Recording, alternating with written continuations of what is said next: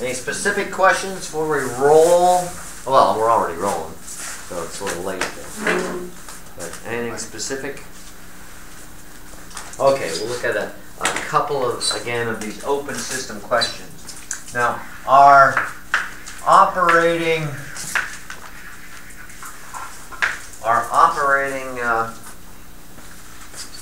equation for this is the conservation of energy, the first law. We treat these things as a control volume. So we look at how much the energy content of that control volume changes with time. That content, if it's increasing, we might be in startup mode of some kind. Decreasing, might be in some kind of shutdown mode. But it's going to come from either some heat being added to the control volume. Might also be some work done by the system. Remember, we consider work being done by the system as positive, hence the minus sign, because positive work being done by the system. Let's see what she does.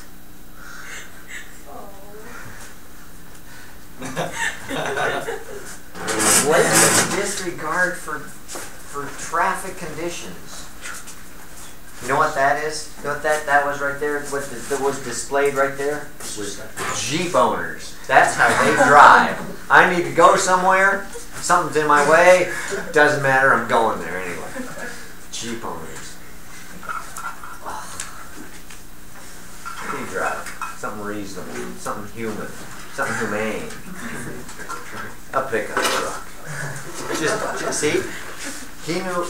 Just a pickup. It doesn't matter. It's just a pickup truck. It's to pick up stuff and carry. It's a pickup truck. That's exactly what it is. Yeah, exactly. See, he didn't say, I own a Ford 350. Because he knows that doesn't matter. It's just a pickup truck. God, man, good for you. All right, plus any energy actually being convected in by any mass flow. Now remember, this could be at multiple places. In fact, any one of these could be. We could have multiple places where heat is being transferred into the control volume or work is being done. We'll especially see this when we get to system analysis and our control volume is actually a couple of these smaller open systems all linked together into a full power plant type thing. But that's a matter of the inlet energies being convected in with that mass itself. And the fact that, of course, there's also the same kind of thing being convected out. As mass travels into and then out of the system, we're going to see some energy actually being carried along with that. For shortcut, sometimes we just say, call these E. So that would be E in, E out. And then, let's rearrange things.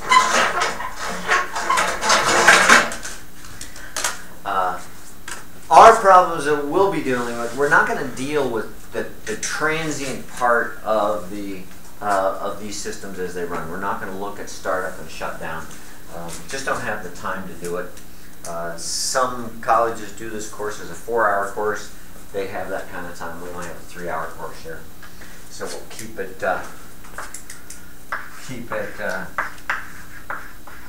to a steady state analysis only.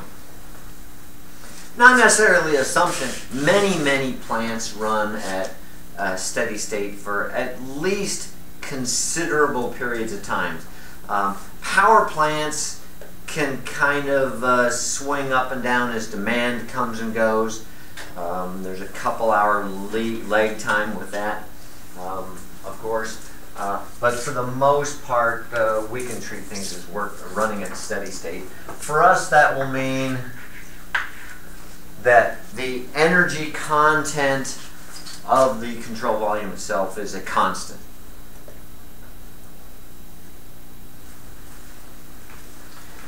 Because of that, we're most concerned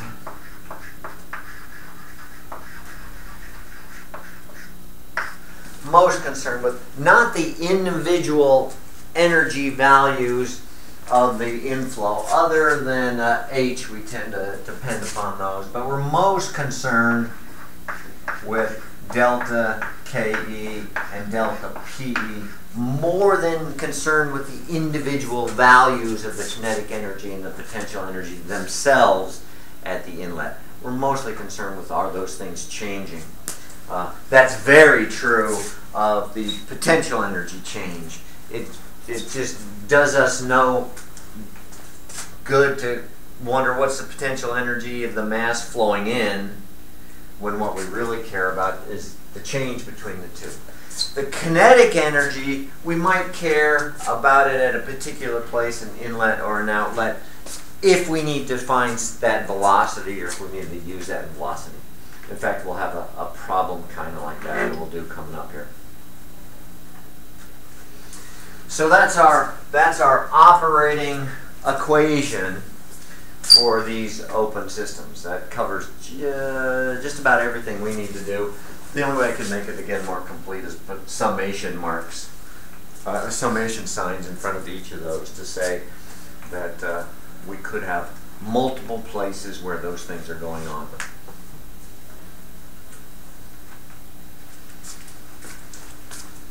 Okay, so you got that and can work with it, then at least 4 of the 6 problems on Friday's test should be doable.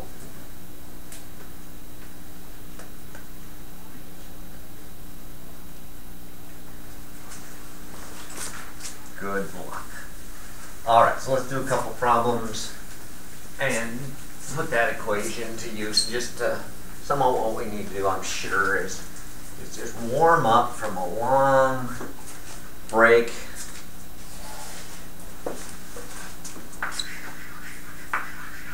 So one of the components I don't think we've looked at yet is a condenser. A condenser is a heat exchanger whose main purpose is to turn steam into liquid water. That might happen for 2 reasons. It might be that the steam is going to be discharged from the plant and they need to turn it back into liquid, cool it down enough before they can just put it back in the lake or the stream that might be there. You can't just inject, well, you can inject steam into a lake or a river. But one thing that happens, and if you've had pet fish, you know this, if the heat gets too high, there's not enough oxygen, and the fish then, to get more oxygen, like to swim upside down.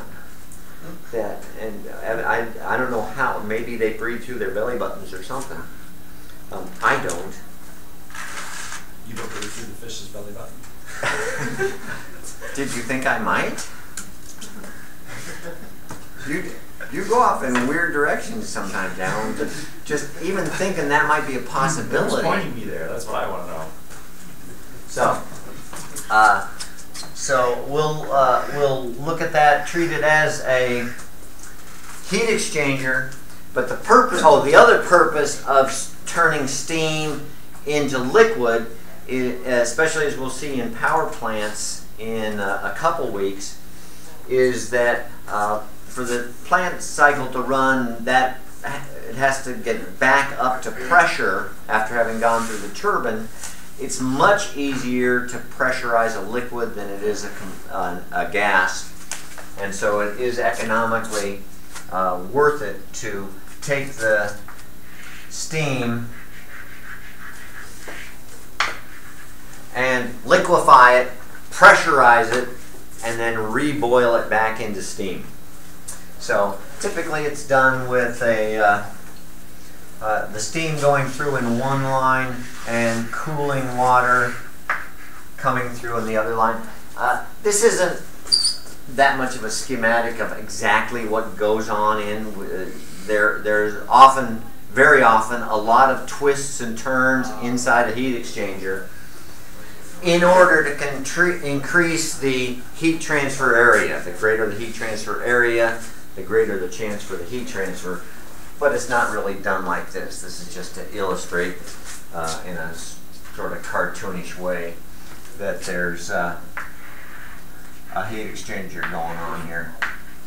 So it's typically a matter of heat leaving the hot stream, coming down to the cold stream, which cools off and or condenses the steam,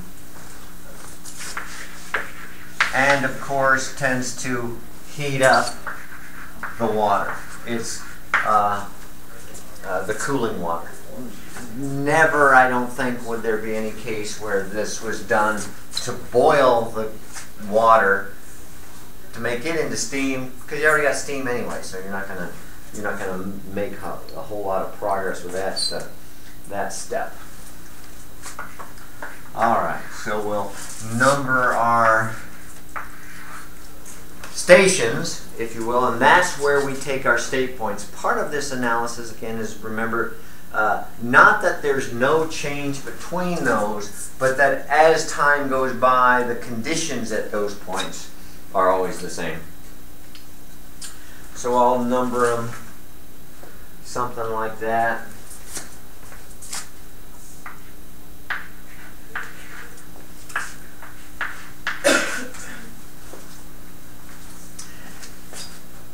And then we're given some of those state points as preconditions. Cooling water comes in at 20 degrees, goes out at 35.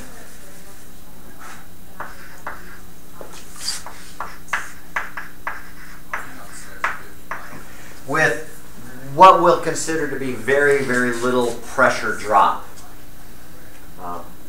That's a fine assumption for first analyses. If you ever end up working in the heat transfer business, then you're going to be very concerned with the heat transfer, with the pressure drop through these systems.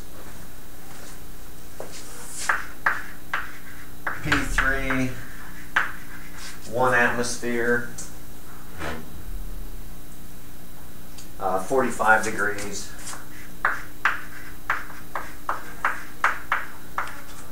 And coming out again, approximately no pressure drop. We'll say that down here too, just to remind ourselves, even though we don't have those pressures. And then the steam also goes in at 95% quality. Make sure I'm getting these on the right side. Yeah, no, I messed up on this temperature is at the outlet, 45 degrees outlet.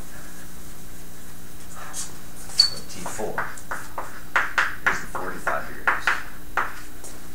Okay, think I got that. What else we got?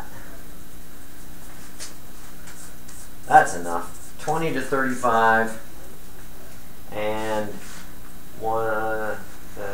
95% to 45 degrees. Okay, so there we go.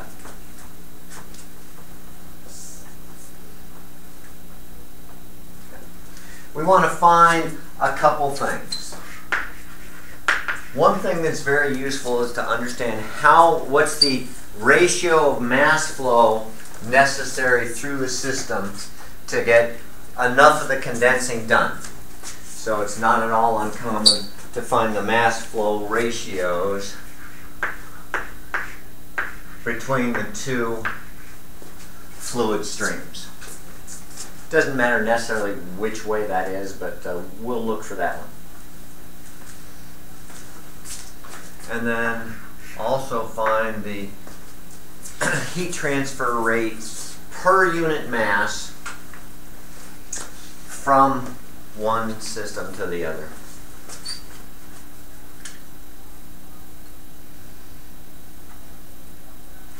All right. On most of these, in fact, I think on all of these, start with the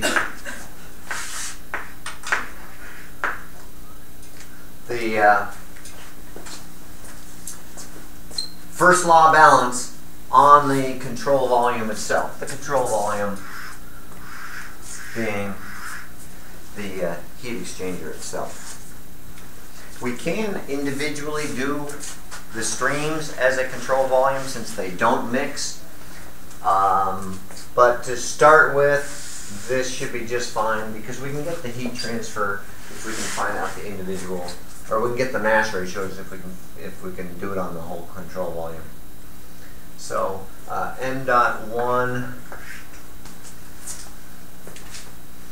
let's just put it this way. M dot 1 E1 plus M dot 3 E3. Those are the two inflow streams. And then we have a difference between those as mass flows out.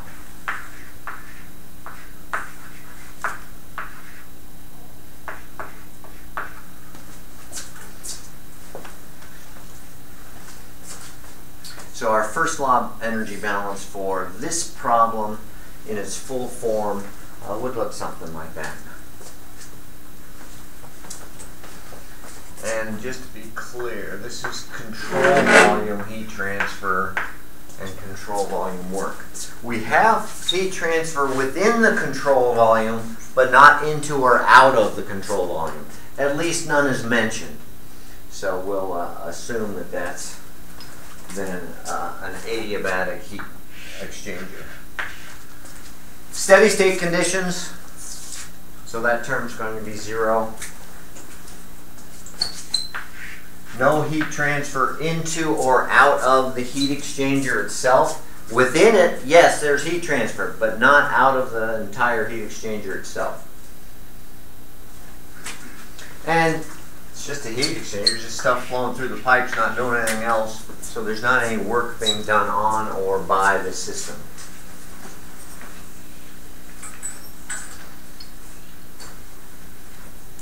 And for this problem, since nothing else is given, we can't do anything other than assume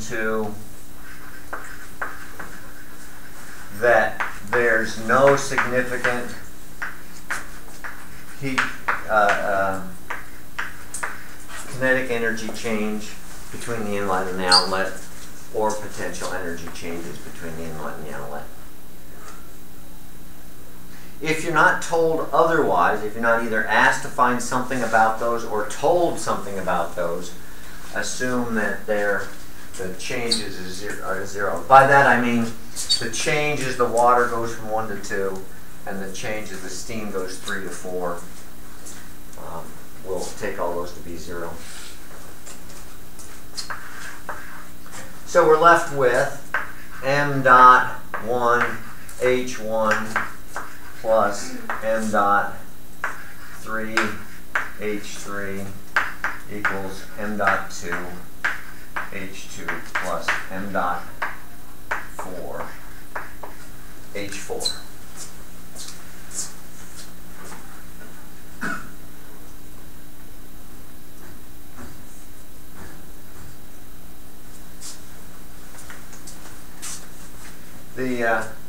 The heat coming in, the energy coming into the control volume comes out of the control volume. That's a factor of both the steady state assumption and the adiabatic assumption. Remember what that means, adiabatic? Nope. Nope. Oh no, that's a whole. Adiabatic.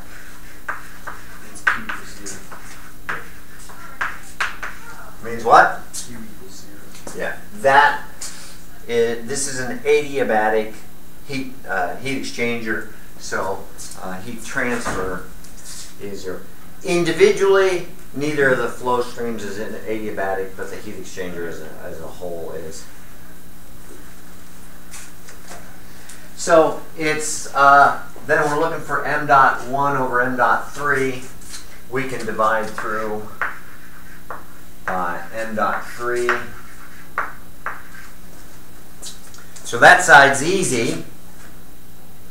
But then remember that m dot 1 equals m dot 2 since we're at steady state, and same for the 3 and the 4.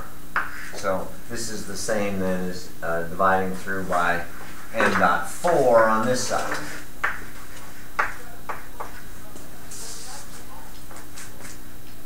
So there's what we're looking for. That is equal to 1. That's equal to 1. And then this also equals that ratio. M dot 1 over m dot 3 equals m dot 2 over m dot 4.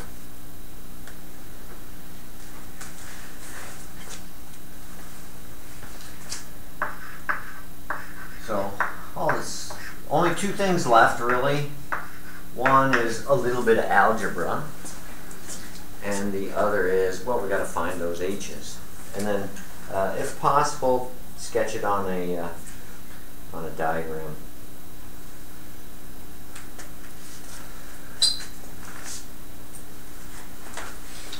So this should, I think, be h3 minus h4 over h2 minus h1, if I did the algebra right.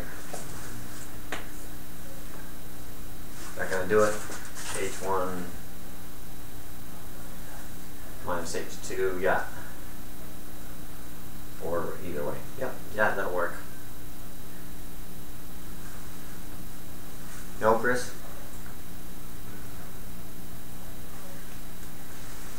Let's double check. It's easy to get it wrong.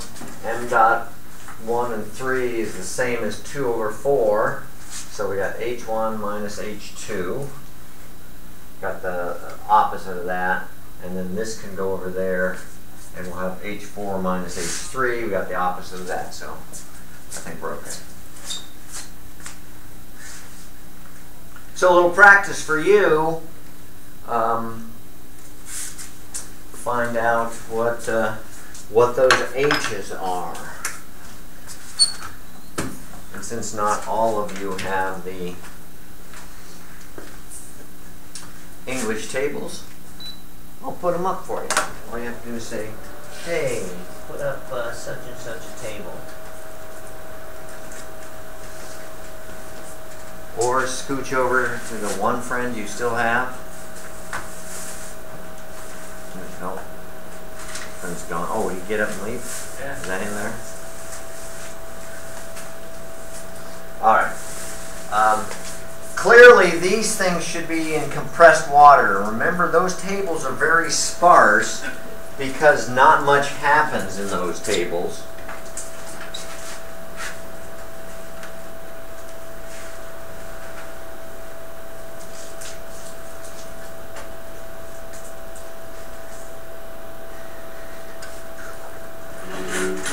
See, modern technology is just so much fun.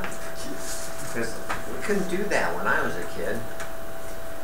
Remember, the compressed liquid tables, which is certainly what the cooling stream is, are very sparse tables. 500 psi, it's taking 500 psi jumps, and the temperature is taking jumps of 50, so we don't have a lot going on in here. You might think, come on, let me at least hit the 20 degrees, but yeah, you can try, but the pressure's way off and all kinds of things are bad. That's in Fahrenheit. Yeah. Oh, this problem's not in Fahrenheit. Well, there's the first trouble. There we go. Still the same thing, because these tables are just as sparse. 5 megapascal jumps and jumps of 20 degrees centigrade. So the 20 degrees centigrade is on here, but that's at a pressure of 5 megapascals. How many pascals is 1 atmosphere? Like what? Yeah, it's 101 kilopascals or 0.1 megapascals. So it's ill-advised to go to some place, even though the temperature is about right, the pressure is just so terribly far off. So what do? Give up. That's what some of you do. What would my favorite students do? Let's see who stepped up for that. Phil, gonna take that? No. I would, but I wasn't listening. We have 20 degrees on the compressed water table. In fact, in several places. But the lowest pressure is 5 megapascals, which is way over what we've got here. 50 times higher than what the pressure we've got there. So it's not advised to use these compressed liquid tables for the H1 and the H2 that we need. What do you do instead? Oh wait, you're talking about the pressure at H3, not H1 or 2. Well, it doesn't matter. You don't even have those pressures, so what are you going to do? Just assume it's 5 megapascals? Remember, this is typically just either simple water from the municipal system, or it's water right out of a river or something. So its pressure the pressure is going to be somewhere around the 1 atmosphere. Go back a table to superheat. No, 2 more. Table A4. Table A4, not the pressure table. We don't have the pressures, couldn't use it anyway. So what we do is remember that H is mostly a function of temperature. And so we can just take it as the saturated values and leave it at that. You can check on the pressure tables. H doesn't change a whole lot. We don't know what the pressure is anyway, so it doesn't matter. So we'll go to 20 degrees and saturated liquid and just use that value, 83.9.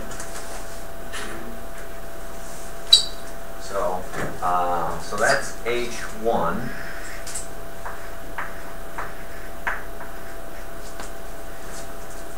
And as long as the units are the same, which they will be when they come out of the same table, we don't need to care what the units are. We're looking for the ratio.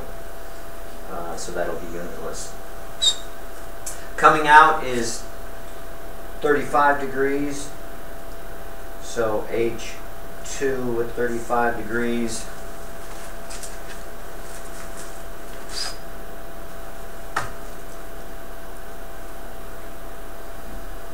Help a little bit. H2, the saturated liquid at 35 degrees, 146.6.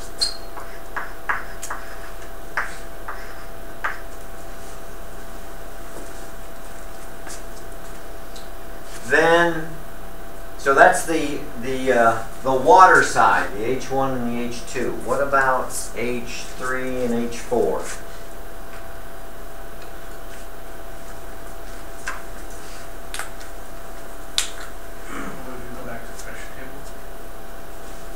Well, let's see. What do we know at H3?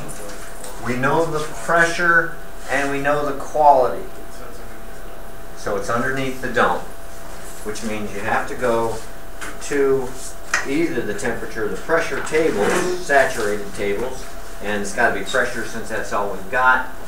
1 atmosphere. There it happens to be right there.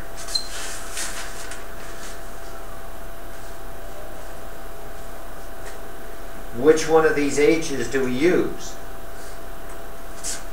We've got HF, HFG, and HG. For state point 3 with the 95 or 90 95% quality. Yep.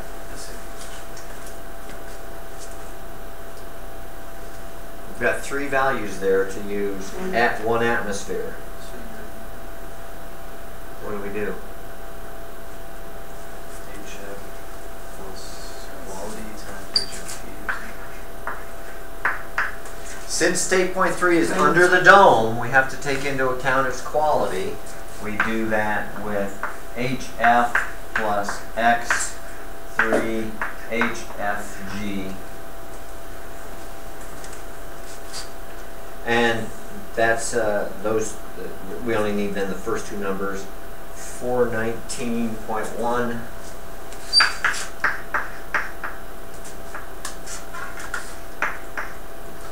419.1 and a quality of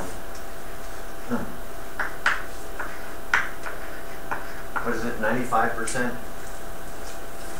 And then HFG, remember that's just the difference between these two. It's a matter of convenience. It's in the table. 2256.5. And that's all kilojoules per kilogram, which is the same units on all of the other ones.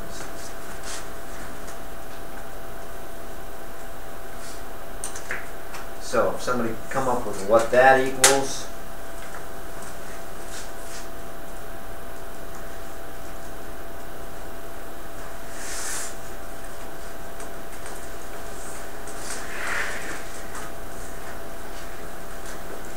what's that?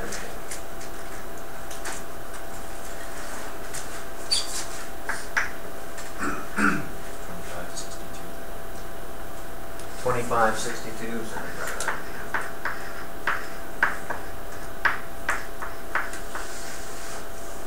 So that's H3, 2562. And then H4. What about that one? We know the temperature. We know the pressure as well, because it's about atmospheric.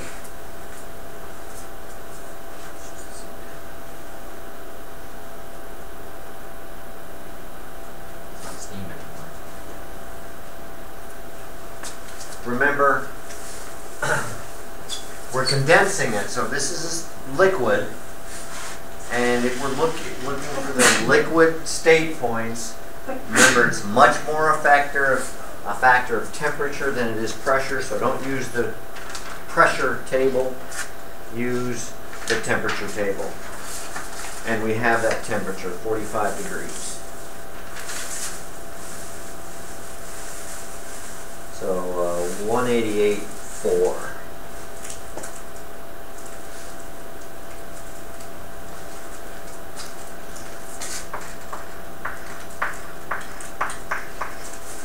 And same units, top and bottom, so that'll give us the mass flow rate, the ratio of the mass flow rates between the water side and the steam side of the heat exchanger. Everybody happen to have that? It's about 36, a little bit more than that. What? 37.2. Steady state ratio of the mass balances.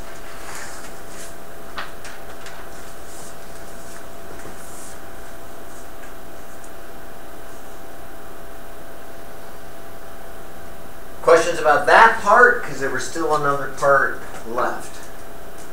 I'd find Q dot. Any questions about that? The mass ratios? Just be careful. Just draw a nice little picture of it. Keep the temperatures, pressures, and the like that you're given straight. Why didn't we find quality at state point 4? Why didn't we find the quality at state point 4? Basically. It's 45 degrees. So It's a condenser, so it's coming out as liquid. Its quality would be 0. So by using H4, H4 is saturated at that temperature. We are using quality 0. All right, so for Q dot, where's that going to come from?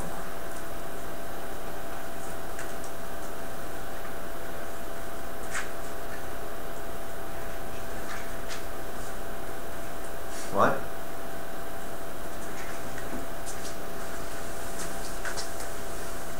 Now we can go back to either one of the fluid streams and treat it as the control volume. So we pick one. We'll pick the cooling water, which would be 1 H1 minus m dot 1 H2.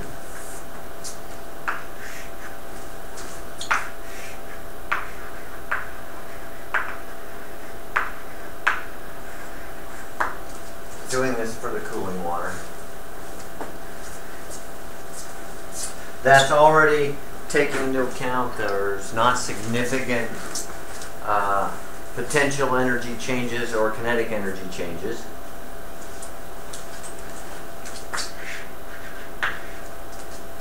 Not only is the entire heat exchanger operating in steady state, but so is the individual streams. What about Q dot?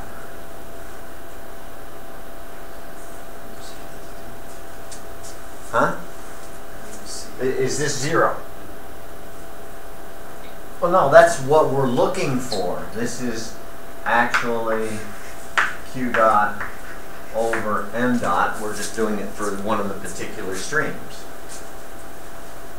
So that's definitely not 0. This is, there's no fans or turbulators or any of those kind of things. And so we then have that Q dot, which is big Q dot over m dot. Remember, m dot 1 equals m dot 2 in this case. And then, so we get H2 minus H1. Should that be positive? We've already got H2 and H1. Should it be positive before you even put numbers in?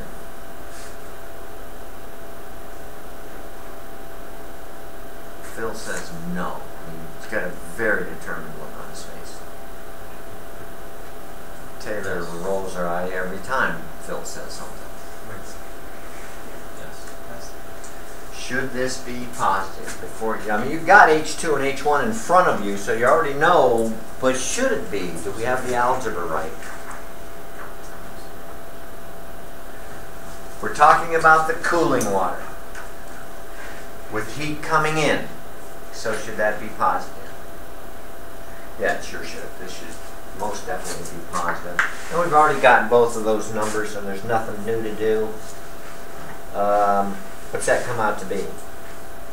About 2276, something like that. I think the numbers might be slightly different.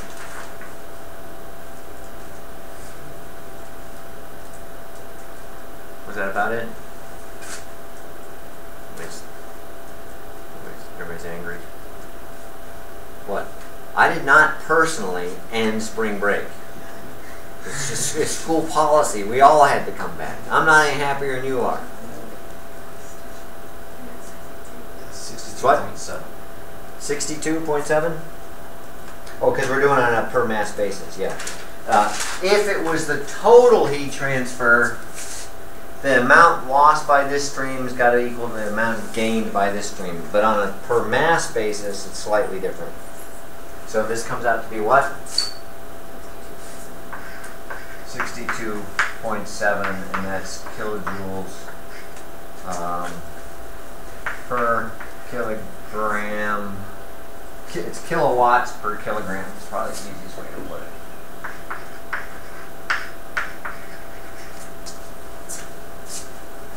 And if you do it on the steam side, you'll find that's a bigger number because there was a lot less mass flow on that side.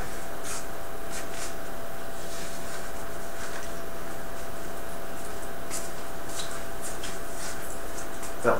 Could you just go over the sign convention here for the heat? Yeah, heat added to any control volume, whether we take the whole thing as a control volume or just one of the streams as a control volume, which we can do because the two streams don't mix. Heat added to a control volume is positive. That came about when thermal was first really being developed. It was during the age of the development of steam engines, and it kind of makes sense anyway because the heat typically, as we're going to be looking at power plants and other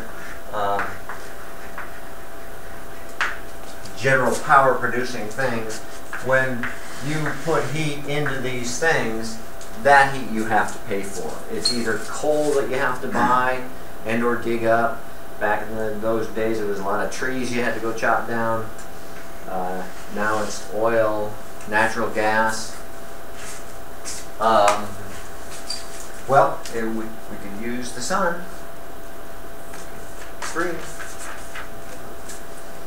I don't know if that's enough heat to run a major power plant, but you can do okay at home.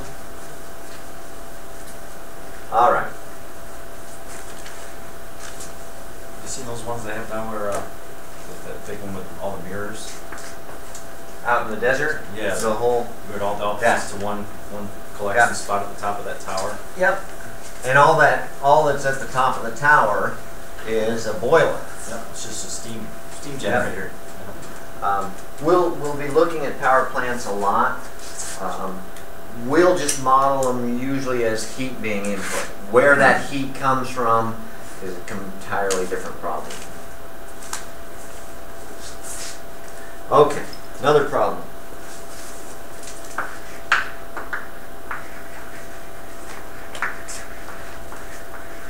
An air compressor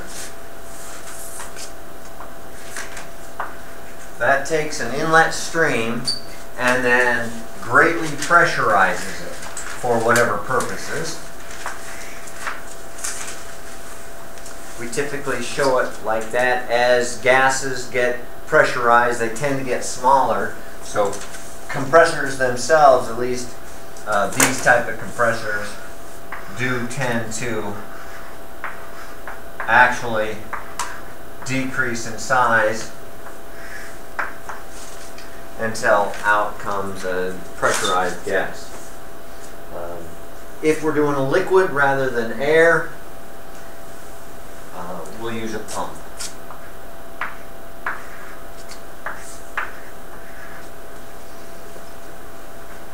And these things work because work is being done, applied to the shaft, and we'll take that to be work into the system. So, a couple things known. 1 atmosphere inlet, volumetric flow rate, 8 cubic feet per second. Outlet flow velocity, 225, and a pressure of 150 psi.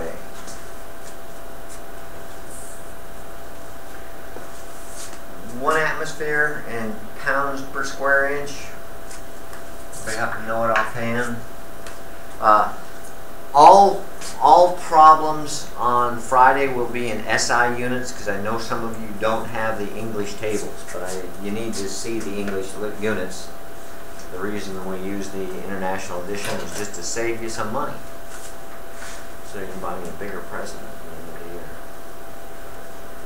And you can pool your resources. That would help. Except some people have jobs at very big corporations. And buy off-brand pickup trucks, save even more money. 1 atmosphere is about how many PSIA? 14.7. 14.7. So we can see that the fluid was pressurized a lot. The other thing we're given is that in passing through the compressor, the product of P times V to the 1.30 is a constant. Remember what that kind of process was called? And big points for whoever got that. Whoever remembers that. Big points for whoever remembers that. If anybody remembers that, it's big. Taylor, you're right. Was that your voice, Dan?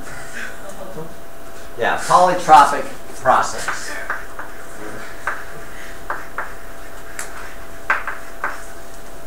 Not a process possible with condensation or mixed phase flow. So don't try to apply this kind of thing when looking at steam or steam production of some kind.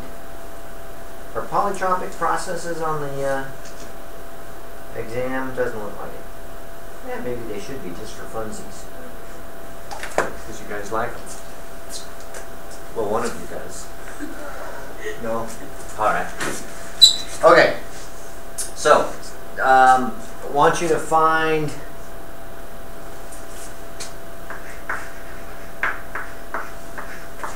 the outlet pipe diameter.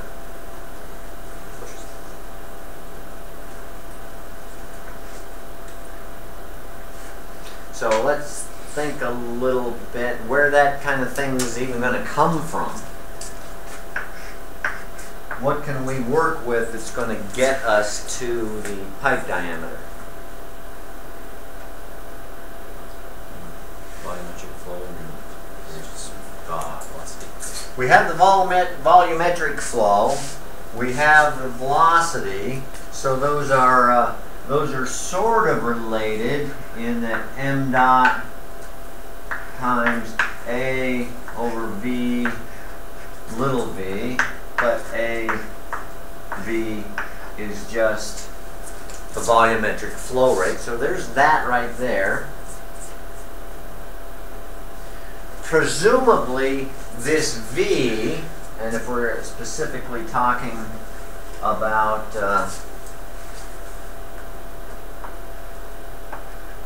the outlet area, well, there it appears right there in that part. This specific volume presumably we'll be able to get from this, because we know the pressure increase, we know that this product is constant, then we can use that to also find the volume decrease. So that should lead us to then the outlet diameter. So set that up a little bit, see what you get with it.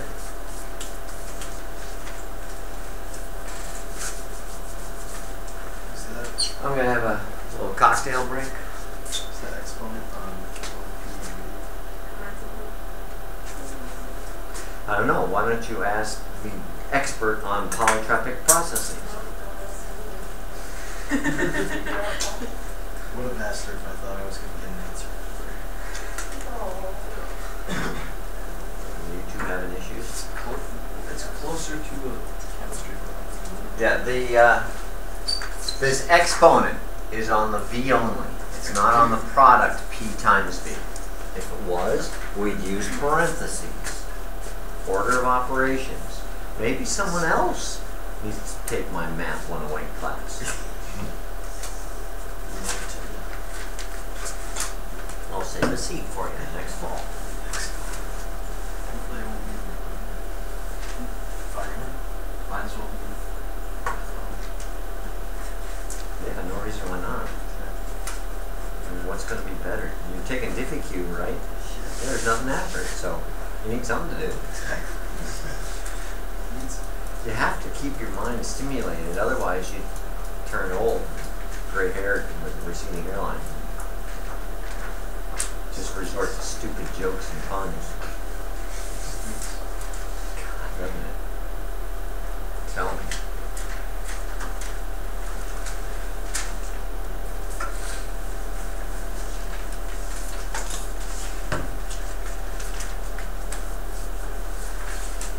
Most of what you've got left here is an algebra problem.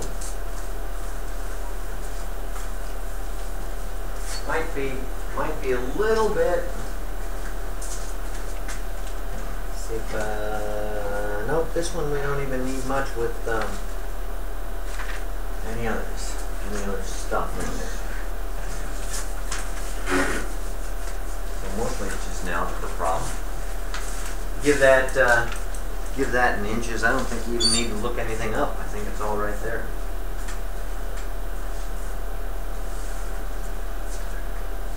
If you need to, the ideal gas law would apply. It is air, which is, as far as I'm concerned, the idealist of all gases. My favorite.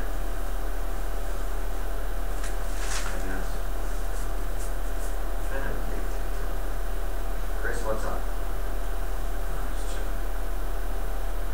Boycotting? Boycotting. No, I don't want to. Chilling.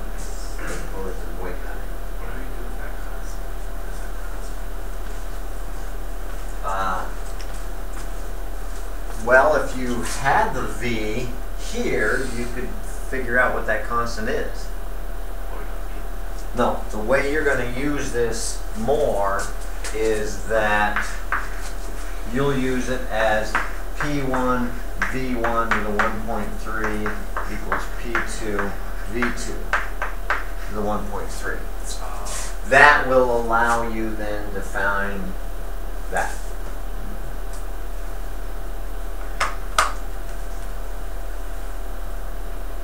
Actually, what you'll do is you'll end up with the ratio of the two. Once you set this up, solve for D2, you'll have the ratio in there of the two.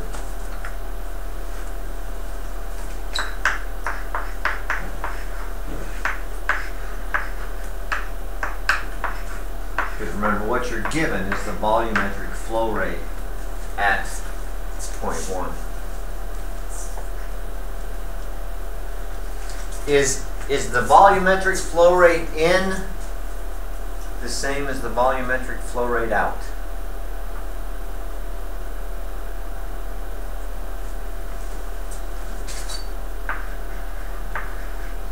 Does V1 equal V2? Got it.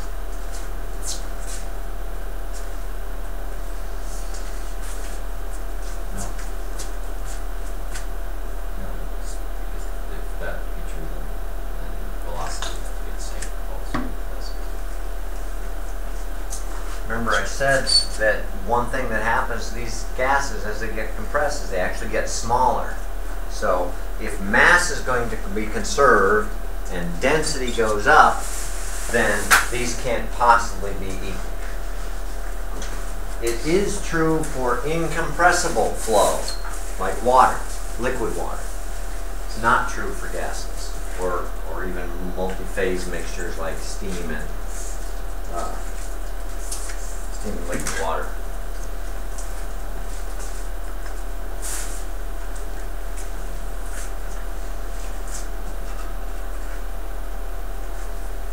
Alright, so most of what you have left is algebra.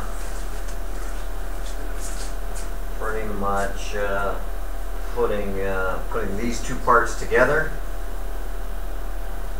with A2 has the D2 in it and V1 over V2 ratio.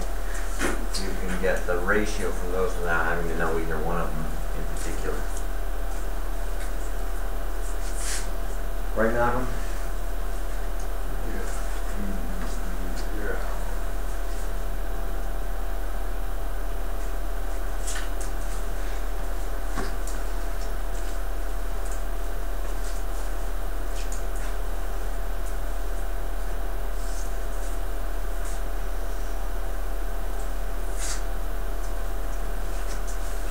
A little bit of algebra, work through it.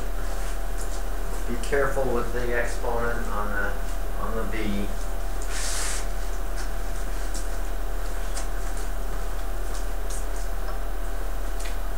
What you're actually going to end up with is something like this.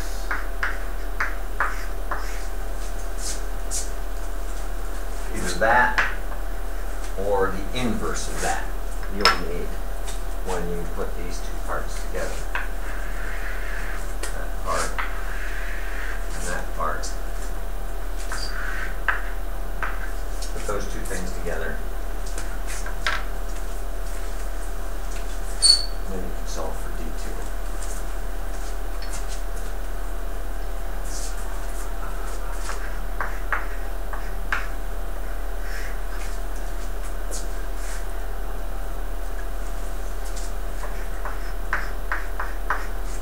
Something like 4 over pi, that just comes from the d squared.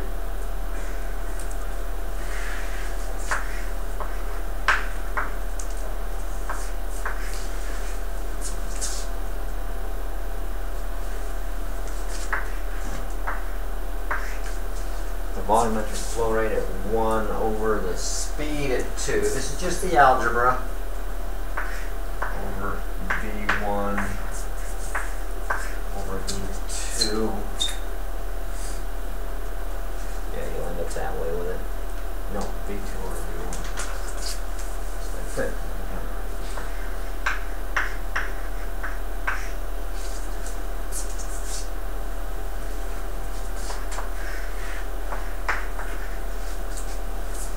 Okay, your algebra should give you that.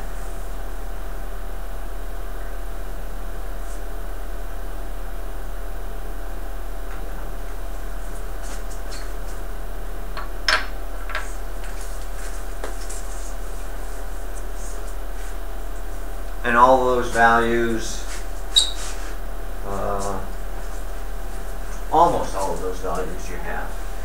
You just have to sub in here the pressure ratio.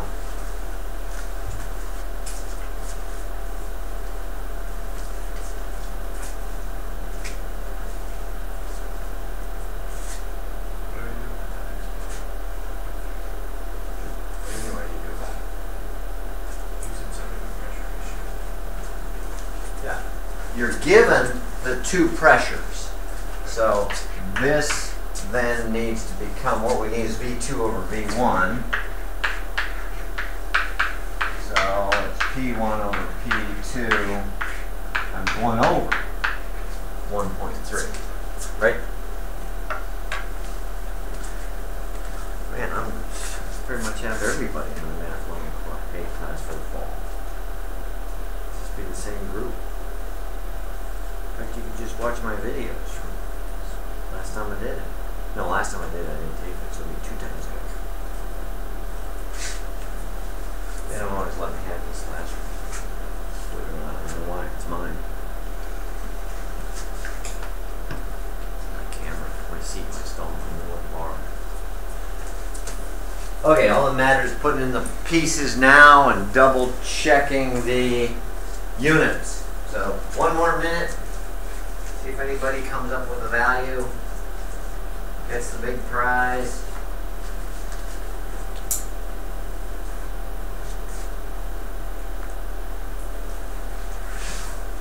Pipe diameter, some appropriate units, probably inches.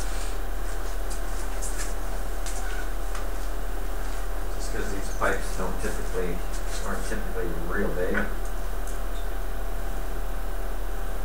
This is just a whole compressor I have in my basement.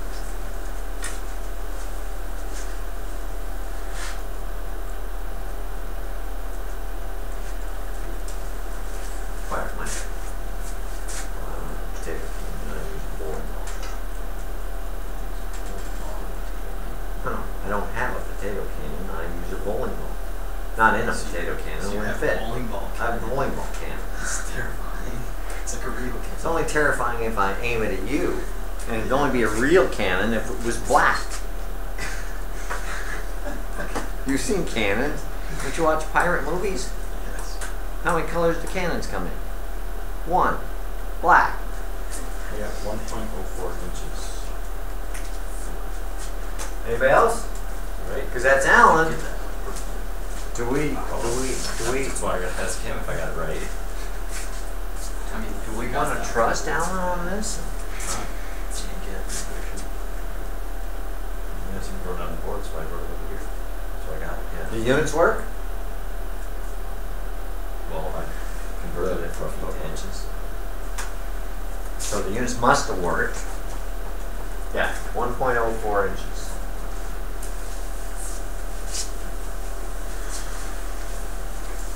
All right. Ready for a get out of class question.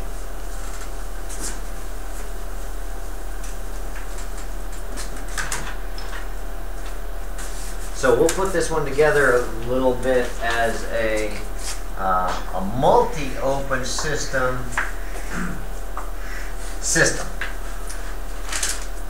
A waste heat recovery system uses the hot gas that comes from some combustion process, and could be all kinds of things, even if it's just burning off some of the methane produced by landfills or cow barns.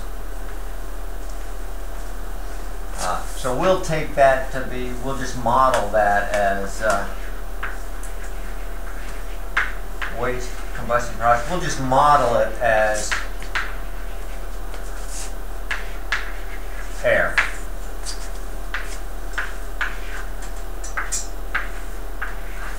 So that'll be our inlet stream. We'll use that to heat up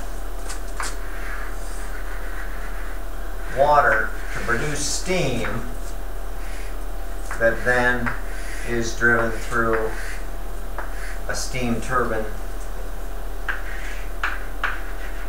that will then itself produce work.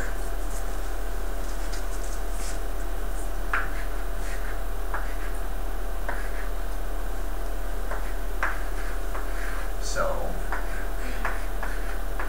just for reference, number our points. Significant point. We don't take, in this class, at least not at this level, there to be any significant pressure drop in any of the piping connecting any of these things. If you get into real plant design or analysis of some kind, the pressure drops will be very, very important because those are all considered losses.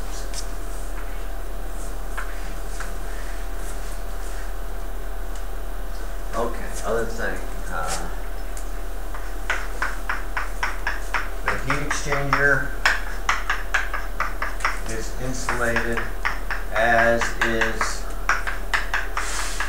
the turbines, but not with Pink Panther insulation. Yellow Panther insulation. It's a little bit cheaper. Okay, things we know. P1, 1 atmosphere, 400 degrees F,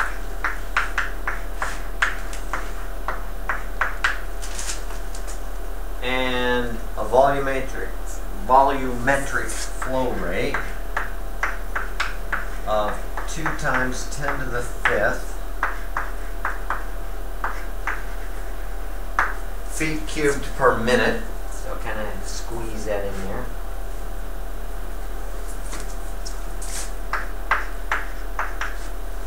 That gas comes out at 260 degrees So its temperature drops a lot because it's giving heat up to the generation of the steam in the water side of the boiler. Essentially no pressure drop. And then the water's coming in at 40 psi, so that's P3 is 40 psi. Remember, 1 atmosphere is about 14.7. T3, 102 degrees, which, if it was your temperature, you could stay home today, because you'd be sick. M.3, 4.6 pound mass per second.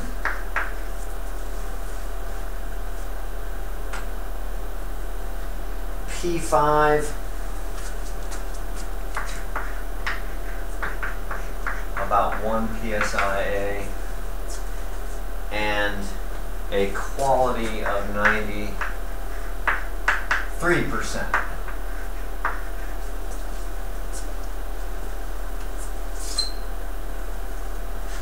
Now you want the quality at the outlet of a turbine to be very, very high, because those water droplets, with the speed of the blades and the speed of the steam itself, those water droplets can actually be abrasive and cause considerable erosion on the blades themselves.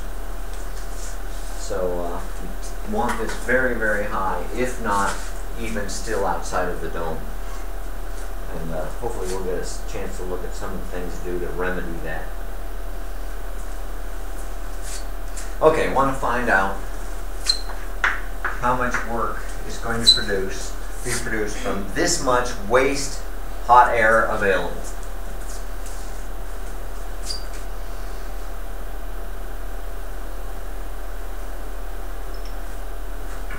Now, one thing you can do that would help a little bit is treat the whole thing as a control volume. And then just do your analysis from there. That way, you don't have to individually do all the particular steps. I guess we wouldn't even want the that pipe coming out of there. I knew somebody's going to call me in a minute. Paul.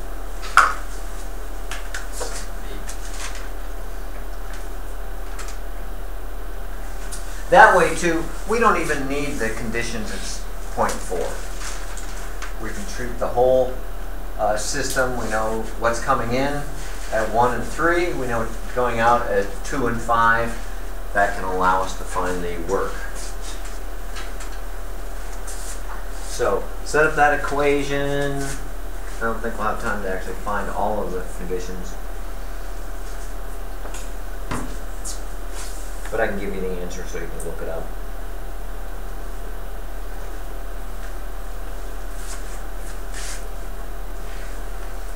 Remember, start with the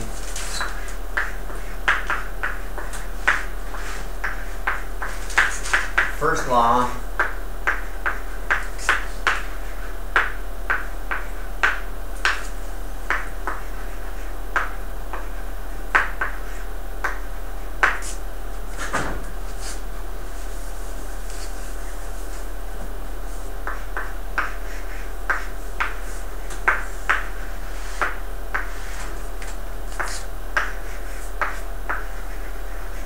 And since we have multiple streams coming in, multiple streams going out, you can figure it out for each one of them, which one of those points. And we can, we don't even have to worry about 0.4.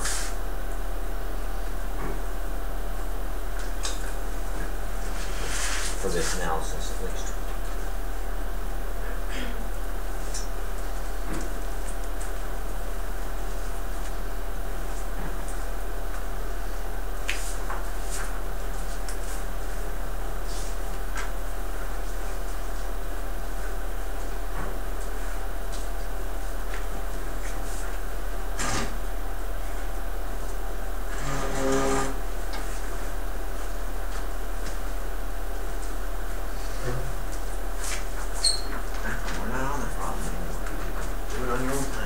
well.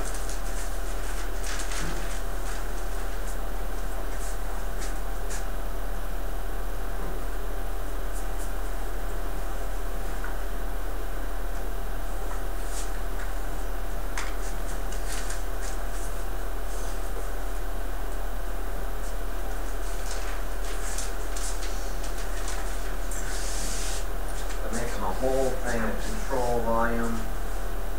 We don't have to worry about state point 4.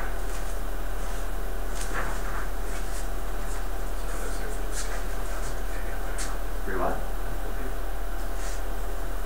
Is that what you think? Yes. Yeah, unless you have more information, you're gonna have to leave out any changes in potential energy, which are very, very small anyway. You have to have a pretty big change in height to have those kind of concerns, but you can with change in velocity. But you can also mediate those with different pipe diameters. Slow things down if you need to, or speed things up. So yeah, again, take the potential energy changes, kinetic energy changes to be insignificant. For the control volume as a whole, again, we're at steady state. There's heat coming in as part of the heat content of the mass flowing in, but that's taken care of over here. This is heat coming in from sources other than direct inflow of mass.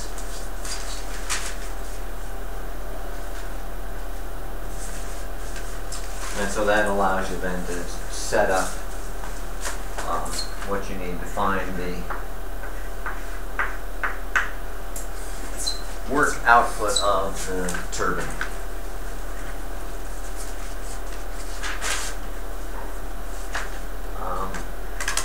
M.1, H1 in, and 3. M.3, H3. Those are the two inlet flow streams. And then outlet is 2 and 5. But M.2 is the same as M.1. And M.4 is the same as M.3. So we can make those changes if you want.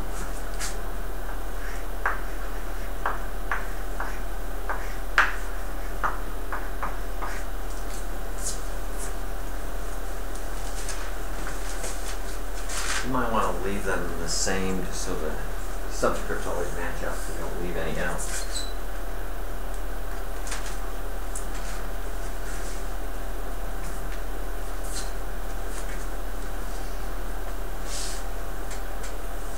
Why are you subtracting the last one? Because it's the sum of both of those, and then they're subtracted. Sure, no, Better?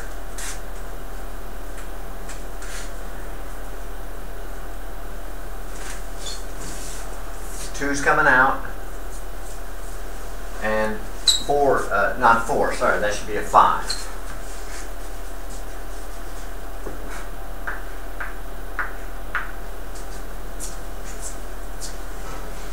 So that's the inlet minus that's the outlet.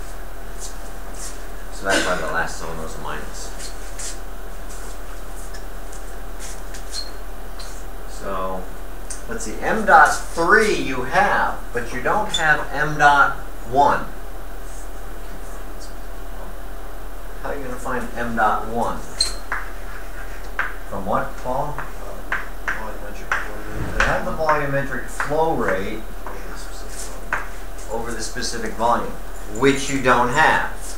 So what are you going to do? We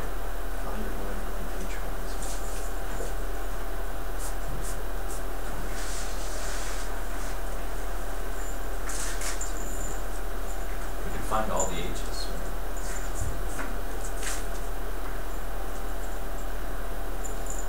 So presumably, Yeah, at 5 remember we're modeling this as air. So do we have air tables? We have ideal gas properties of air, table A17. Since this is in English units, we'd have to use A17E. Those of you that don't have this, remember this whole table set is online. And we have H here. So we needed a, what, 400 degrees. Oh, it's in Rankine, so be careful. So 860 Rankine. Yeah, so there's H, but we don't have V. So we can get H1 from the ideal gas tables, but we don't have V1.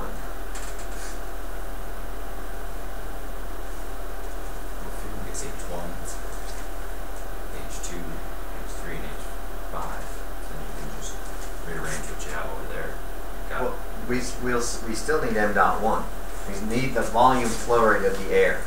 right, but M.1 over M.3 is just Yes, but that will not give you this. That can lead to I know. I'm just saying Well, you can find can you- M.1 by I can't even write it on finding that all one. your H's. You're still going to need this, because you're going to need that. It's right there. Yeah, you can get the ratio of these, but just dividing through by one of the masses won't give you this. No, I know, but you can find M.1 by doing By finding what? If you can find all your H's, you can find M.1 because you know M.3. And all the H's are just a ratio of M.1 over M.3 equals H3 minus H5 over H1 minus H2, I I think. don't see it. If you want to do the heat transfer from here to here, you could do it, but then you're going to need H4. Maybe that gets pushed. Perhaps an easier way to do it is to remember we're modeling this with air, which is an ideal gas. So use the ideal gas law. Because all those things we have, all you have to do is watch out. You make sure your units are right on all of this, and you should be able to get M.1 from that. So let me give you some numbers real quick. 153.8 pounds mass per second. The H's you can get off of E's or out of the tables. H1 is 2065. BTUs per pound mass.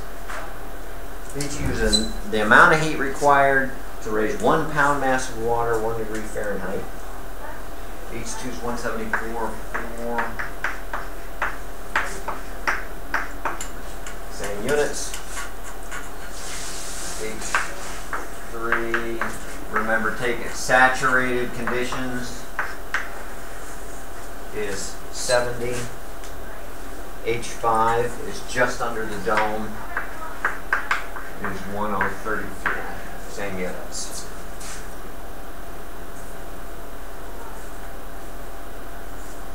And that should be everything you need then. So you can check this before the test. If you have any questions, post them. 8:14:8. So the work.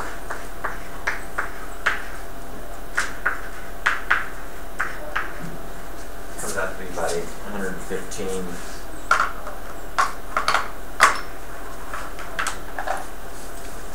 About 815 BTUs per second.